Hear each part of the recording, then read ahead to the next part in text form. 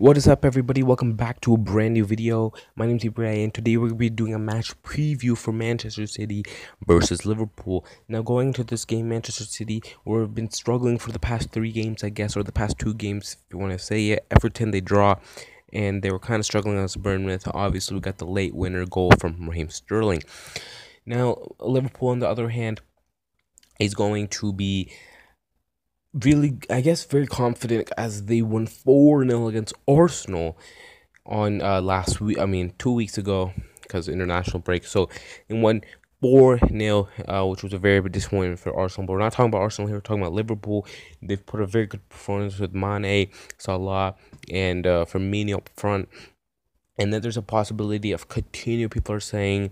Now, a lot of people are saying Coutinho, but nobody's really looked at their new signing, Alex Oxlade-Chamberlain, which is their second highest paid transfer in history of Liverpool, and nobody's really talking about Alex, So honestly, I don't think Alex will start. But most people are wondering if Coutinho will start.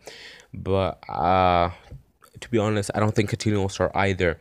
Now, as for Manchester City, Vincent Kompany is out.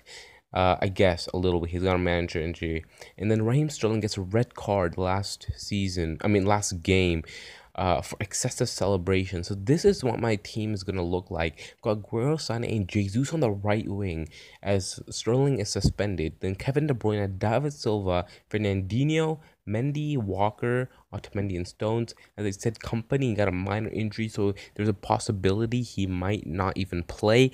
And if he is available, then I would put Kompany straight away instead of Stones or Otamendi. Probably Stones because he's pretty trash at the moment. And then you got Ederson in goal. Now, you're probably wondering, Jesus, he playing right wing? Well, yeah, I guess, because last season, the last few games, he was playing right wing, and we did pretty well. Now, as for the prediction of this game, it's very short thing. I'm gonna give it a 2-1 for Manchester City.